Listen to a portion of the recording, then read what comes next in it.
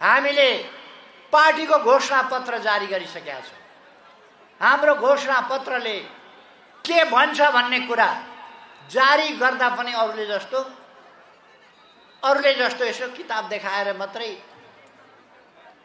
किताबको बाहिरी खोल देखाए टेलिभिजनमा तपाईहरुले के देख्नुभयो, भित्र के छ के देख्नुभयो। सार्वजनिक गर्दा किताबको खोल देखाएका थिए। हामीले खोल देखाएको होइन। हामीले सार्वजनिक गर्दा हामीले विगतमा के गर्यौं, आज के को तयारी गर्दैछौं र भोलि के गर्छौं भन्ने कुरा हामीले बताएका छौं। बेग्लै तरिकाले हामीले सार्वजनिक गरेका छौं र यहाँहरूले हामीले हिजो गरेका कामहरू 82 माइलस्टोन र अरू कामहरू ती कुराहरू पनि सुनिसक्नु भएको छ। थुप्रै कुराहरू छुटेका छन्। केन्द्रीय तहबाट भन्नुपर्ने कुराहरू थुप्रै छुटेका छन्, तर पनि हामीले मुख्य 82 वटा कुरा उल्लेख गरेका छौं।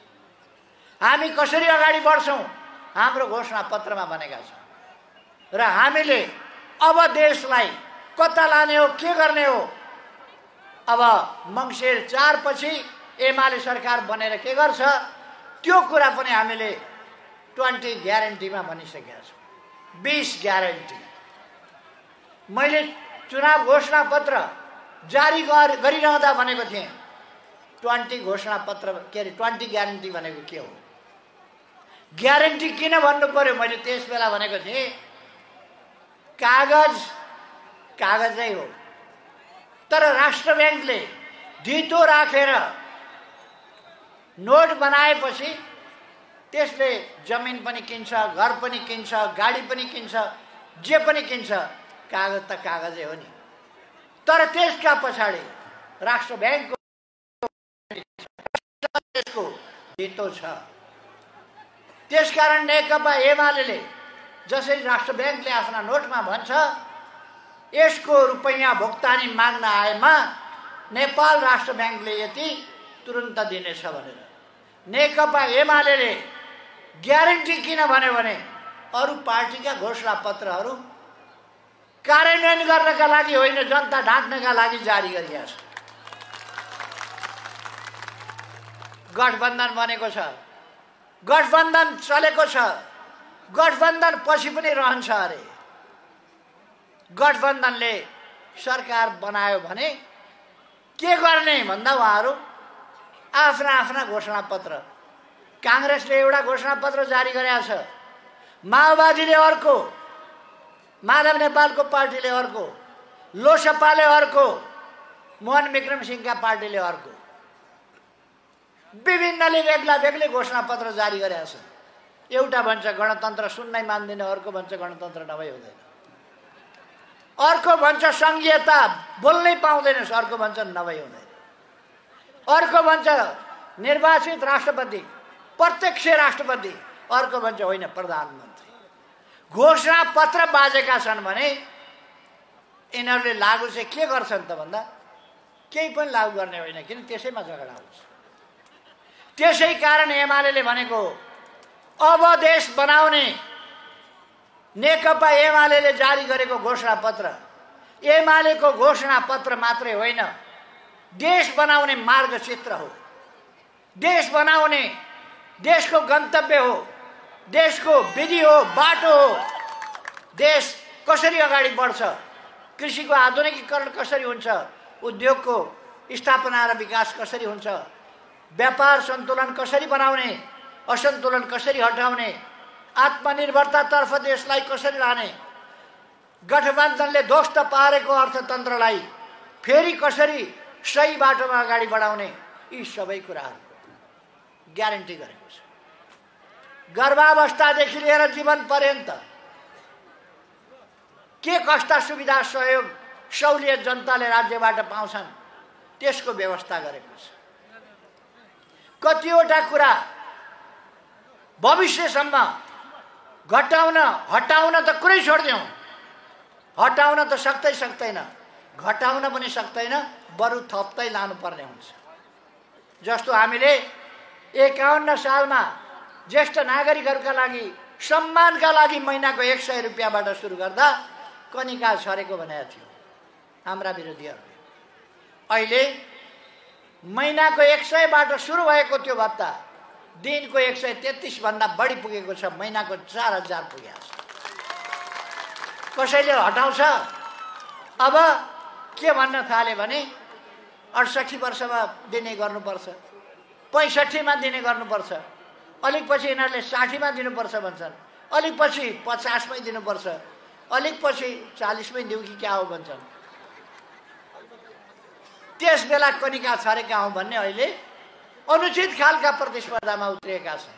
आज पहिले हामीले महिला बालिकाहरूका लागि स्कुल कलेजका लागि सेनिटरी प्याड उपलब्ध गराउने सुरु गर्यौं।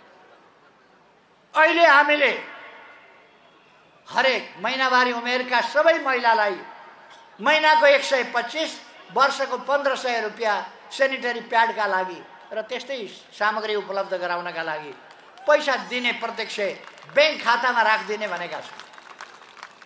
यो अब कसैले पनि हटाउन त के कटाउन पनि सक्दैन। मैले अघि नै भने यो कसैले घटाउन पनि सक्दैन। अब यो बढाउने बाहेक कसैको विकल्प छैन। जे सुरु गर्छ एमाले सुरु गर्छ, अरूले त कुरा गर्ने हो। जे गर्छ एमाले गर्छ, अरूले त कुरा गर्ने हो। हुलाकी बाटोको कुरा चल्यो, कसैले बनाएन। हुलाकी बाटोको भाषण, हुलाकी बाटो बनाउँछौँ भन्ने भाषण मधेसमा हरेक चुनाव आएपछि घन्किने।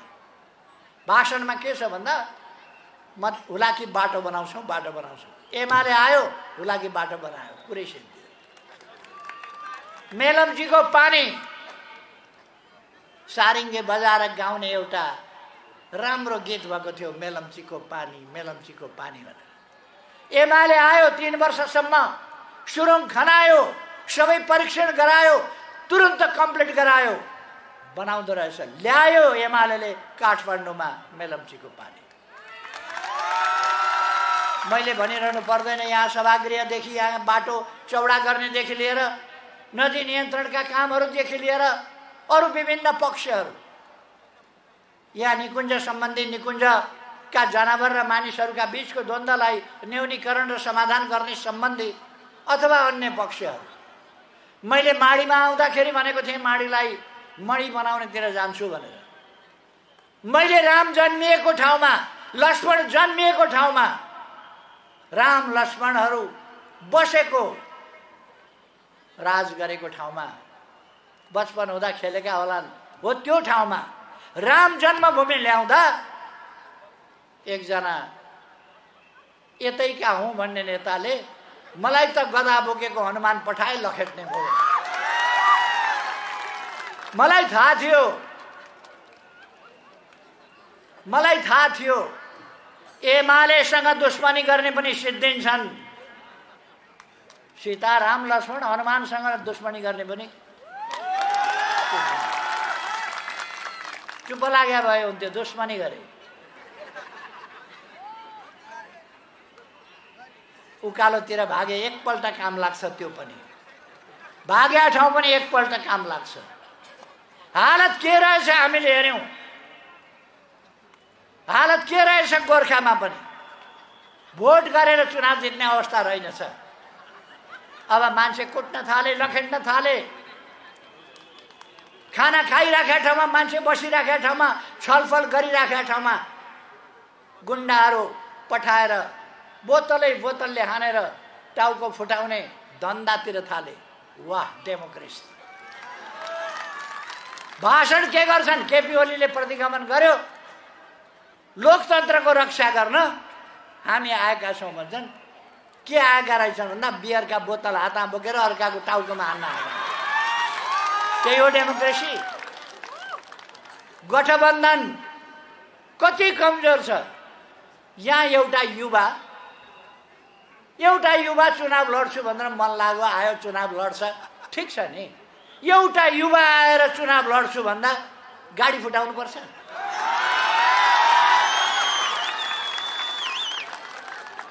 हुन्छ नि त। यहाँ अहिले तपाईले राम्रो डान्सरहरू नचाउनु भयो राम्रो गीतमा भने त्यहाँ केटाकेटी नाच्न थाल्छ।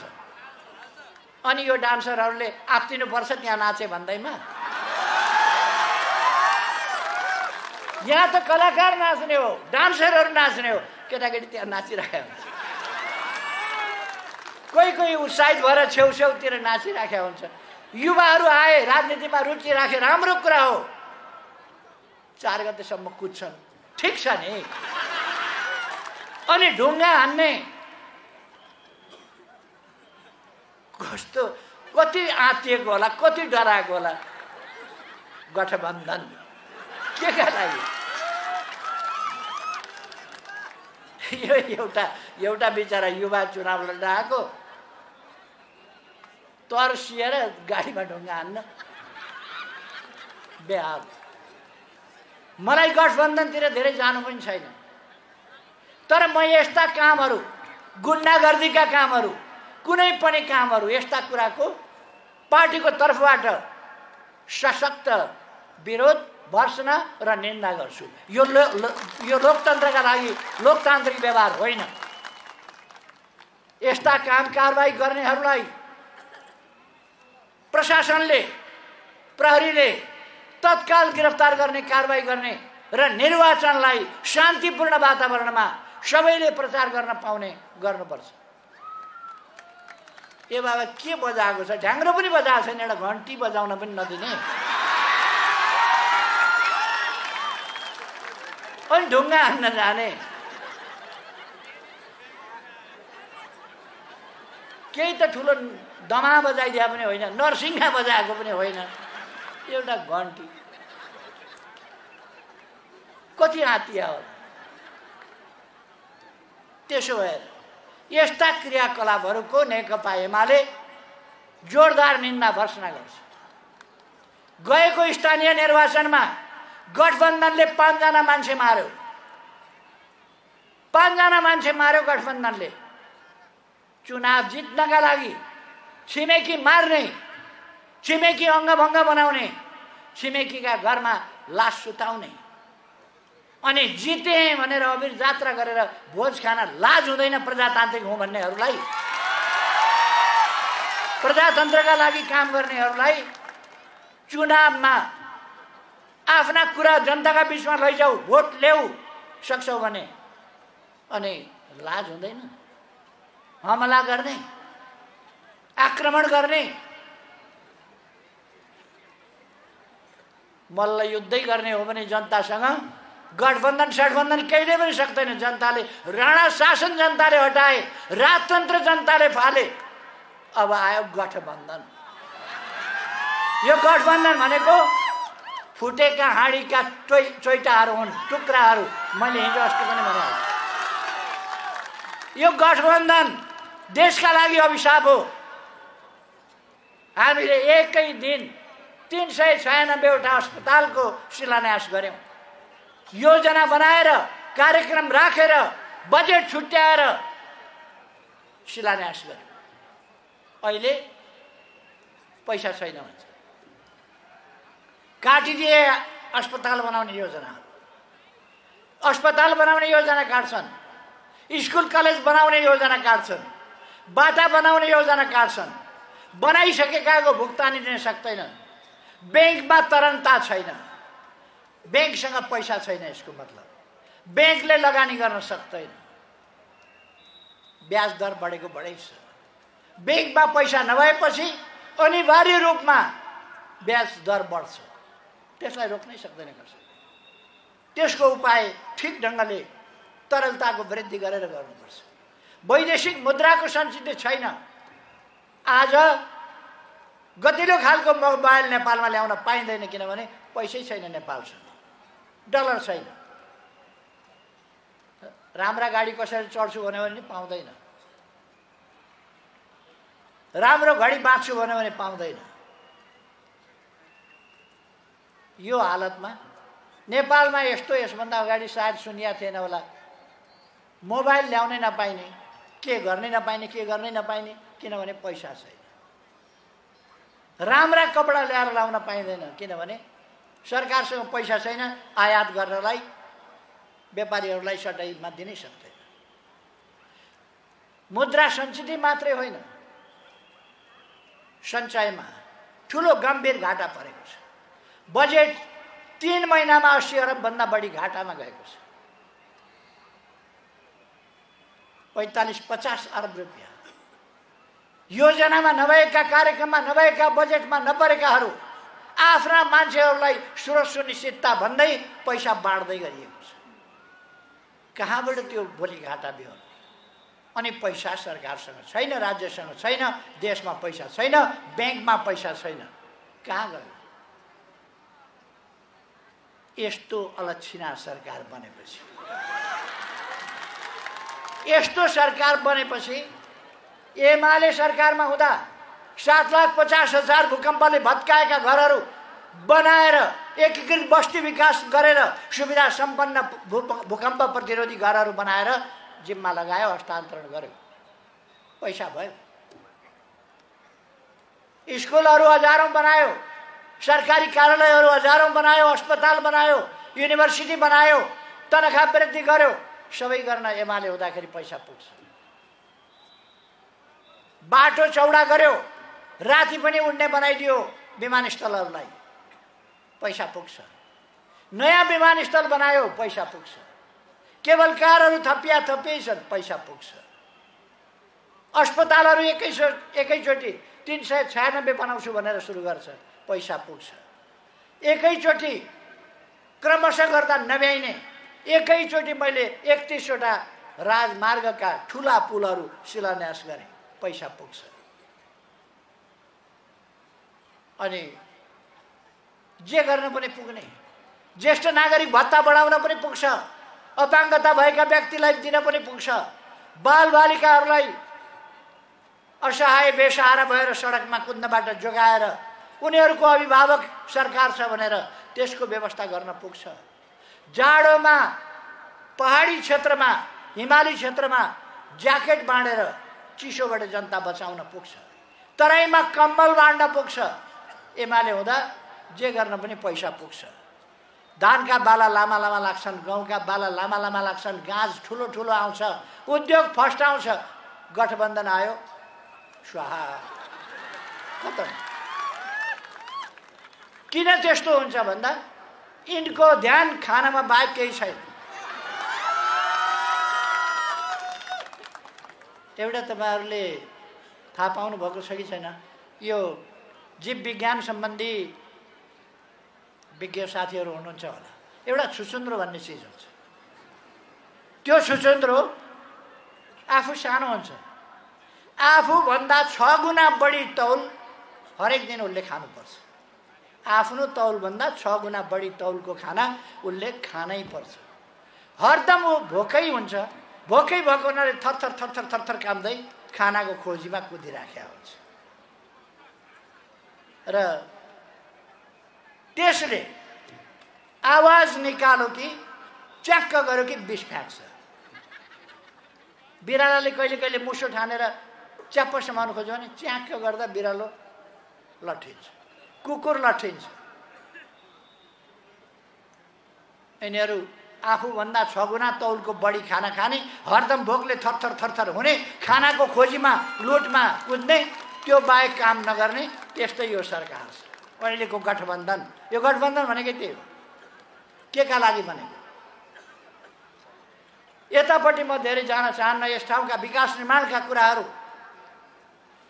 यस ठाउँको पर्यटकीय विकासका लागि हामीले के गर्यौं भन्ने कुरा थाहा छ। स्वास्थ्यको क्षेत्रमा, अरू क्षेत्रमा के गर्यौं भन्ने कुरा यहाँहरूलाई थाहा छ। हाम्रा साथीहरूले बताइसक्नु भएको छ। यस अगाडि पनि बोल्दा पछि पनि साथीहरूले भन्नुहुनेछ। त्यसकारण म यसमा धेरै समय खर्च गरिरहन चाहन्न। म के भन्न चाहन्छु यहाँहरूलाई भने, अहिले म तपाईहरुसँग भोट माग्न आएको छु। अवश्य भोट माग्न आएको हो। म तपाईहरुलाई अनुरोध गर्दछु, तपाईहरुले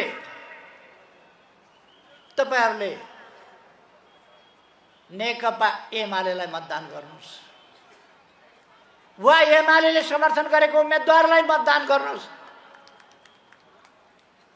र देशलाई एमालेलाई मतदान गर्नुस्, सूर्य चिन्हमा छाप लगाउनुस्, मतदान गर्नुस् भनेको एमालेका लागि होइन। दिनेश कोइरालालाई स्वतन्त्र भए पनि एमाले किन समर्थन गर्यो? यसकारण कि यो प्रश्न पार्टीको मात्रै होइन, आज देशको प्रश्न हो, तमाम देशका जनताको प्रश्न हो। त्यसकारण देशलाई एक लयमा लोकतन्त्रको मार्गमा, विकासको मार्गमा, सुशासनको मार्गमा अगाडि बढाउनका लागि जो सहमत हुन्छ उसँग सहकार्य गर्ने स्वाभाविक हो। हाम्रो नीति नै छ, हामी सहकार्य गर्छौँ, तर खानका लागि चोचो मोचो मिलाएर गठबन्धन गर्दैन। अहिले देशलाई म तपाईँहरूलाई भन्न चाहन्छु, एमाले सरकार किन चाहियो? एमालेका लागि होइन, एमाले त प्रतिपक्षमा बसे पनि केही फरक पर्दैन होला। 5 वर्ष प्रतिपक्षमा बस्छ, यो गठबन्धन फेरि जित्ने हो भने देश बर्बाद पार्छ, जनता दुखित हुन्छ। जनताले चेतला, 5 वर्षपछि फेरि एमाले सरकारमा आउला। एमालेका लागि मात्रै होइन यो कुरा। एमाले आउँदो सरकारमा जानै पर्छ, चुनावमा बहुमत ल्याउनै पर्छ, उसले जित्नै पर्छ यो देशका लागि। आज देशलाई विभिन्न स्वार्थहरू जोडेका स्वार्थीहरूको झुन्डको झगडालु सरकार भित्रै झगडा गरेछ। सुन्नुभयो होला, अस्तिका दिन पनि बालुवाटारमा गठबन्धनको बैठक थियो। के मिल्दैन देशका लागि सोच्ने उनीहरूको फुर्सदै छैन। उनीहरू त आपसमै मिलाउँदै आयतबा हुन्छ। आपसमै मिलाउँदै नेकपा एमाले मात्रै आज देशका लागि देश कसरी बनाउने भनेर सोचिराखेको छ। र देशमा यस्तो टालाटुली जोडेका कठपुतली सरकार बनाएर केही हुँदैन। अस्थिरता हुन्छ देशमा, स्वार्थको टकराव भइरहन्छ, फेरि सरकार बदल्ने खेल भइरहन्छ। गठबन्धनले जित्ने हो भने 6 महिना सरकार पहिलो त बन्दैन, बन्यो भने टिक्दैन। किन त्यहाँ खान गएकाहरू छन्, उनीहरूको घोषणापत्र आफ्नै छ, कुनै समान नीति छैन। एउटा उत्तर, एउटा पश्चिम, एउटा दक्षिण, अर्को पूर्व फर्किएको छ।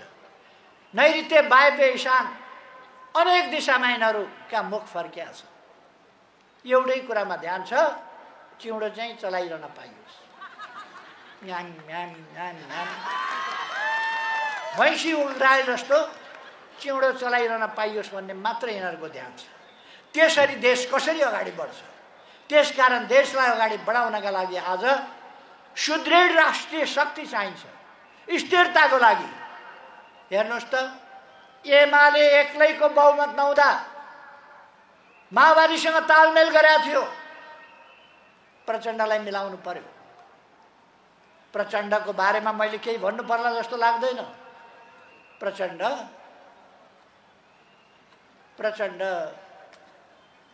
शहीदका परिवारहरूलाई थाहा छ प्रचण्ड को हुन्, घाइतेहरूलाई थाहा छ प्रचण्ड को हुन्, शरीरमा गोली बोकेकाहरूलाई थाहा छ प्रचण्ड को हुन्, व्हील चेयरमा हिँडिरहेकाहरूलाई थाहा छ प्रचण्ड को हुन्, बैशाखी टेकेर हिँडेकाहरूलाई थाहा छ प्रचण्ड को हुन्, र प्रचण्ड को हुन् बिस्तारामा छटपटाइरहेकाहरूलाई थाहा छ। प्रचण्डले काम सकिएपछि कसरी उपेक्षा गर्छन्? गौर हत्याकाण्डमा घाइते भएकाहरू, मारिएकाहरूका परिवार र घाइते भएकाहरूलाई भेटेर तपाईहरु सोध्नुहोस्, प्रचण्ड को हुन् बताउँछ। अनि प्रचण्डलाई चिनेका छन् उनका आफन्तहरूले। आफन्तलाई कति माया गर्छन् प्रचण्डले, आफन्तले चिनेका छन्। अरु कसैलाई माया गर्छन्? छोरीका लागि हिन्दीमा भन्छ जान देने के लिए तैयार। छोरीका लागि, बुहारीका लागि,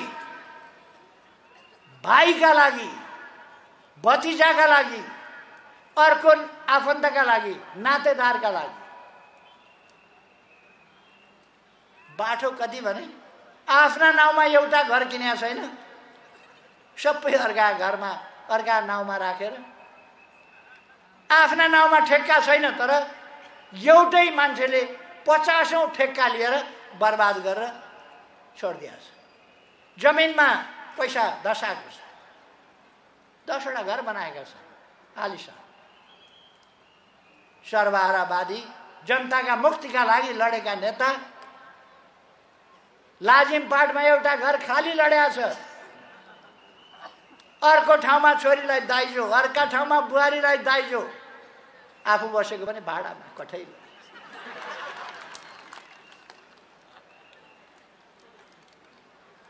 त्यही कुरा देखेर भोगेर नजिकैबाट अलिक परबाट भए पनि अलिक आँखा पो तिरिमेरी भएको हो कि होइन कि जस्तो हुन्थ्यो।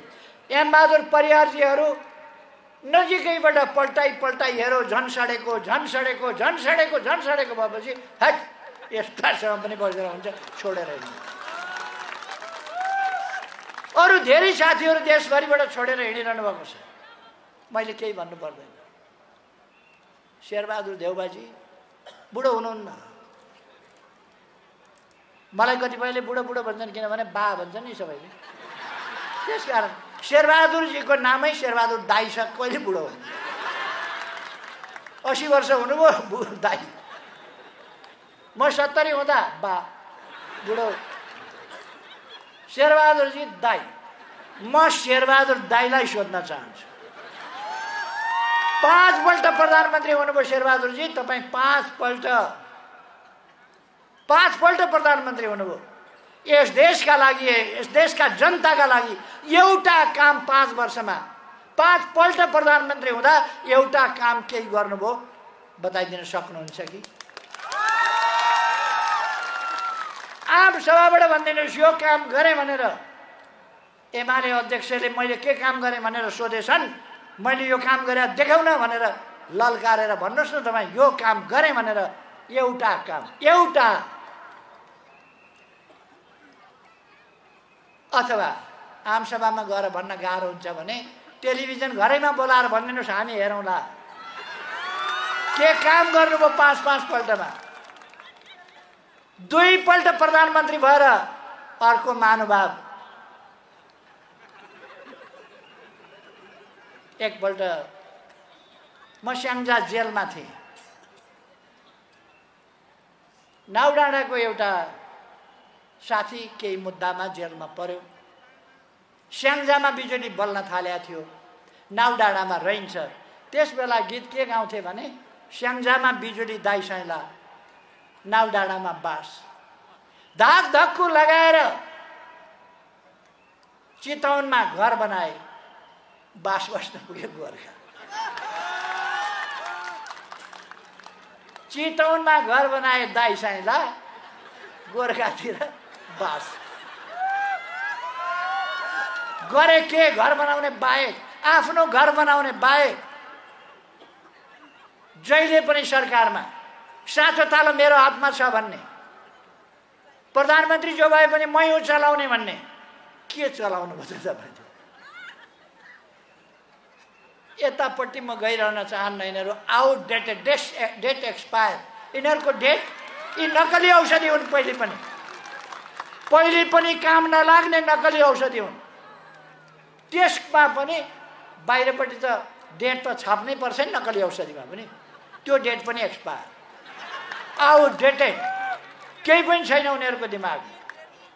अब देशलाई यस्ता प्रकारका आउटडेटेड पार्टीहरूको स्वार्थको जमघट र अस्थिरताको खेती होइन, एउटा स्थिरता ल्याउन सक्ने सुदृढ मेचीदेखि महाकालीसम्म, तराईदेखि हिमालसम्म, पूर्व पश्चिम सबैतिर पुगेको पार्टी। अझ नेपालभित्र मात्रै होइन, मैले भन्ने गरेको कहाँ एमाले विदेशमा समेत, प्रवासमा समेत जहाँ नेपाली पुगेका छन् त्यहाँ एमाले पुगेका छ।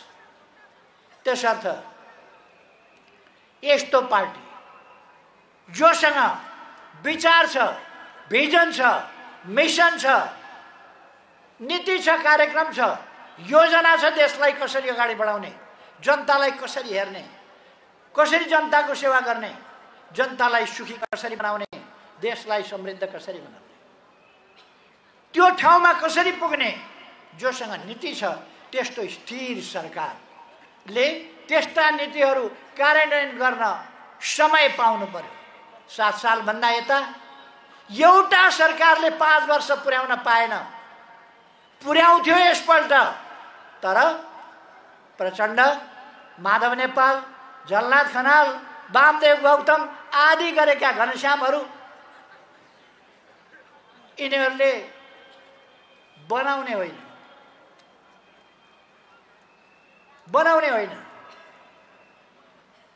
बिगार्ने मात्रै हो। देख्नु भएन आफ्ना घरमा आगो लगाएर खुसियाली बनाउँदै झोली तुम्बा बोकेर कांग्रेसको पालीमा गएर खै गर्दै झोला बिसाएर बास पाइन्थ्यो कि भन्ने हालतमा पुगेको छ। कस्तो बुद्धि होला यिनीहरू। अब लोकतन्त्रका लागि, देशका लागि, जनताका लागि हामीले सुदृढ राष्ट्रिय शक्ति निर्माण गर्नुपर्दछ र त्यो एमाले बाहेकहरूको हुन सक्दैन। त्यसकारण यस अभियानलाई सफल पार्नका लागि म यस निर्वाचनलाई अवसरको रूपमा लिन र सूर्य चिन्हमा मतदान गर्न साथीहरूलाई आग्रह गर्न चाहन्छु। त्यसै गरेर हामी यस ठाउँमा हामीले दिनेश कोइरालाजीलाई समर्थन गरेका छौँ। उहाँ प्रजातान्त्रिक मूल्य मान्यता बोकेको पार्टी हो र प्रजातान्त्रिक हुन सकेन कांग्रेस भनेर प्रजातन्त्रका लागि उहाँ स्वतन्त्र उम्मेदवार दिनुभएको छ। यो स्वतन्त्रको लाइनमा स्वतन्त्र भनेर रहर लाग्यो म पनि स्वतन्त्र, रहर लाग्यो म पनि स्वतन्त्र, मेरो त 12 सकियो अब के गर्ने, अब सांसद उठ्छु स्वतन्त्र, 10 पास गरेँ अब के काम छ स्वतन्त्र जस्तो होइन। उहाँ राजनीति गरेर जिल्लाको नेतृत्व गरेर आएको व्यक्ति हो, नेपाली कांग्रेसको केन्द्रीय सदस्य भइसकेको व्यक्ति हो। उहाँ आज स्वतन्त्र उठ्नु भएको छ र मैले विश्वास लिएको छु स्थिरता स्थायित्वको पक्षमा उहाँले काम गर्नुहुनेछ। त्यसकारण उहाँको चिन्ह के छ? माछा। आहा, नारायणीको किनार माछा छ, सजिलो छ। कमसे कम उहाँलाई अत्यधिक मतले यस क्षेत्रमा पनि जिताऊ। मैले सुनेको छु यस क्षेत्रमा अनेक थरी मान्छेहरू उठेका छन्। कोही बिमारी जाँच्नु पर्ने अस्पताल छोडेर यता आएछ, कोही टेलिभिजनमा यसो समाचार भन्नुपर्ने त्यो छोडेर यता आएछ, कोही के गर्नुपर्ने मान्छे चिन्नु न जान्नु नचिनेको बाटो कता हिँड्या हो थाहा छैन, घन्टी बजाएका छन्, बाटो सोधेका छन्, हिँडेका छन्, कता हो। दिनेशजी त्यस्तो होइन, दिनेशजी राजनीतिक मान्छे हो। मैले तपाईहरुलाई भनिरहनु पर्दैन, हाम्रो क्षेत्र नम्बर 1 का उम्मेदवार पार्टीका उपाध्यक्ष सुरेन्द्र पाण्डेजी, उहाँ पुरानो भूमिगत कालदेखि संगठन गरेका मान्छे हो। कहिले मान्छेबाट सानोतिनो गल्ती हुन्छ, उहाँ पनि अलिकति अलमलमा पर्नुभयो एक समय, थोरै अलमलमा परेको हो, तर हिँड्दा ठेस लाग्दैन भन्न सकिँदैन, अलिकति ठेस लागेको थियो, तर सम्हालिएर अब उहाँ ठेस नलाग्ने गरी जमिनतिर हेरेर कतै ढुङ्गो छ कि केही छ कि हेरेर हिँड्नेमा हुनुहुन्छ। र उहाँले अहिले पनि नेकपा एमाले जस्तो पार्टीको उपाध्यक्षको जिम्मेवारी सम्हालिरहनु भएको छ र यस अभियानमा उहाँ चितवनको क्षेत्र नम्बर 1 बाट यस जिल्लाको विकासमा भूमिका खेल्छु, देशको राष्ट्रिय आन्दोलनमा भूमिका खेल्छु, पार्टीलाई शुद्धिकरण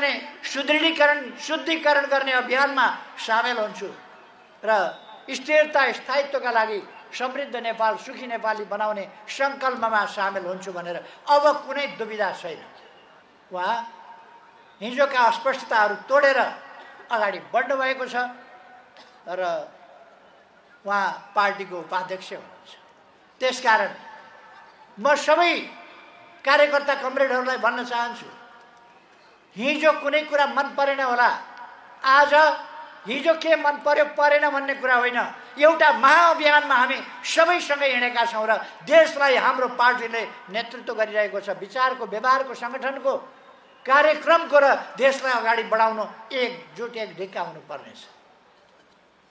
हिजो केही मानिसहरू थिए पार्टीभित्र, अघि मैले नाम लिए, त्यस्ता मान्छेहरू थिए जसले पार्टीभित्र गुटबन्दी गर्थे। अब पार्टीमा गुटबन्दी छैन, एक ढिक्का छ पार्टी। यो कुरालाई, यो सत्यलाई, यो तथ्यलाई मनन गरेर हाम्रा कार्यकर्ता साथीहरूले एक ढिक्का भएर पार्टी एक ढिक्का छ। एउटा गन्तव्य समृद्ध नेपाल, सुखी नेपाली, सामाजिक न्याय र समानता सहितको समृद्धि, त्यही हो समाजवाद। त्यसको प्राप्तिका लागि एक ढिक्का भएर अगाडि बढ्छ। त्यसकारण हामीले सम्पूर्ण कार्यकर्ता कमरेडहरू सक्रिय भएर जनताका बीचमा पुगेर एक नम्बर क्षेत्रबाट सुरेन्द्र पाण्डेजीलाई र त्यहाँका प्रदेश सभाका उम्मेदवार कमरेडहरू जगन्नाथजी लगायतका साथीहरूलाई विजयी बनाउन म आग्रह गर्न चाहन्छु। क्षेत्र नम्बर 2 का कृष्ण भक्त पोखरेल तपाईहरुका अत्यन्तै प्रिय प्रतिनिधि, सक्रिय प्रतिनिधि, क्षमतावान प्रतिनिधि र पार्लियामेन्टमा पनि उहाँको पार्लियामेन्टका समितिहरूमा उहाँ सभापति हुन्। पार्लियामेन्ट्री मामलाहरूलाई आफ्नो क्षेत्रभित्र उहाँले अत्यन्त कुशलताका साथ हेर्नु। उहाँ वकिल हुनुहुन्छ, अधिवक्ता, कानुनको ज्ञाता। संसद कानुन बनाउने ठाउँ हो, बिमारी जाँच्ने ठाउँ होइन। कानुन बनाउने ठाउँ हो। त्यसकारण कानुन बनाउन जान्ने, कानुन पढेको, कानुन बनाएर आएको, संविधान बनाएर आएको कृष्ण भक्त पोखरेललाई अत्यधिक मतले जिताउनु पर्छ। र यहाँका साथीहरू सबैलाई, प्रदेशका उम्मेदवारहरू लगायत सबैलाई अत्यधिक मतले विजयी बनाउन र एमाले सुविधाजनक बहुमत हामीले मिसन 150 भनेका छौँ। समानुपातिक, प्रत्यक्ष र समानुपातिक गरेर 150 सिट पुर्याउने उद्देश्यका साथ नेकपा एमाले अगाडि बढेको छ। यसमा साथ दिन म सबैलाई हार्दिक आग्रह गर्दै, चितवनवासी सम्पूर्ण दाजुभाइ दिदीबहिनीहरूलाई हार्दिक आग्रह गर्दै म अर्को ठाउँमा जानुपर्ने भएको हुनाले र अब भन्नुपर्ने मोटामोटी कुराहरू यिनै हुन्।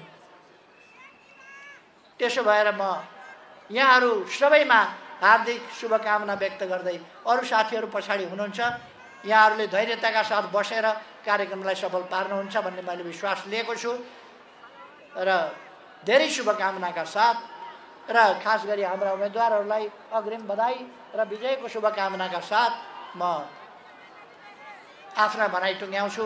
धन्यवाद।